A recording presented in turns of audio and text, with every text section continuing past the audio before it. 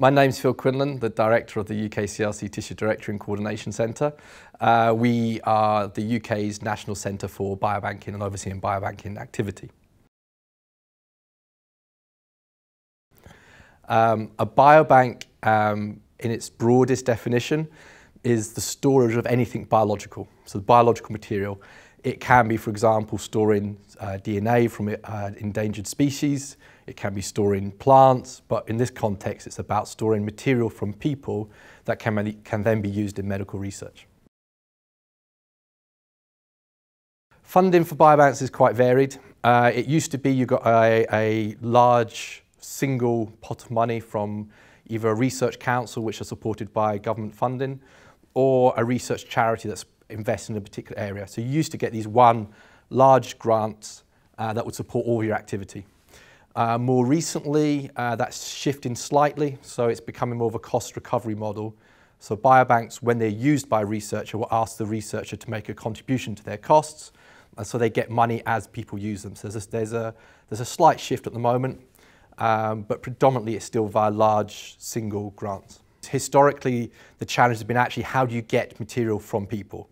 So how do you ask their consent? How do you ask their permission to actually take the samples? And that's where a lot of the effort was initially. It's important now that they are used because that's how they get their funding. So if they are being used, that means they can bring in income from researchers to cover their costs. Biobanks are kind of a relatively unknown, but almost vital part of medical research. It is hard to imagine any human medical research that hasn't involved at any point a human sample.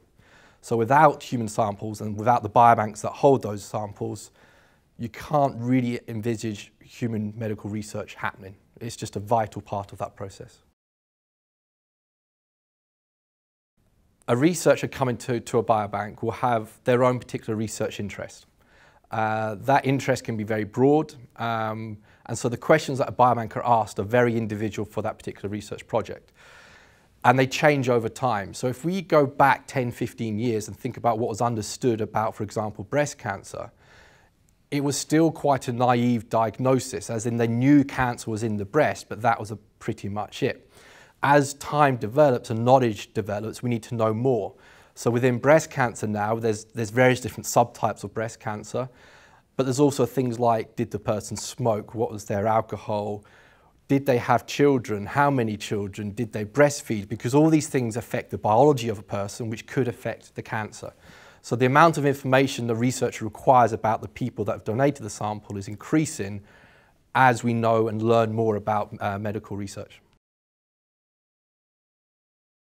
You'll hear more about consent during the workshop, and it's a really challenging area. So consent for samples has traditionally been very generic in the sense of you'll donate a sample on the basis that that will be required for medical research. But at that point in time, they don't know exactly what medical research will happen. Most samples will be used maybe 2, 5, 10, 15, 50 years later after the sample was donated. Then the researcher will come in and ask for that data.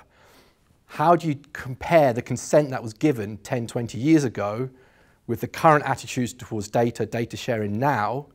And that's the challenge. How do you reconcile the consent that was taken many, many years ago with current research needs? So at the moment, a lot of the challenge is actually in how do biobanks get the data. So a biobank will, on the behalf of the researcher, trying to link the data sets up to provide the researcher with a data set they can analyse, but without knowing the identity of the person. The challenge there is that people that have those data sets, for example, the NHS or your GP, might be very cautious about releasing that data to a biobank if they're not convinced the consent is correct, especially if that consent was taken 15, 20 years ago. So it doesn't solve everything. But it does at least get to the point where data could be shared. So if we can get the consent right, that will allow data to be shared in a way that both is sensible and comfortable for the person that made the donation, but also is for the people that have the data sets, they're comfortable that they're allowed to and it's safe to and it's appropriate to release that information. Then that creates an environment where you've got the samples with the data and then the research can happen.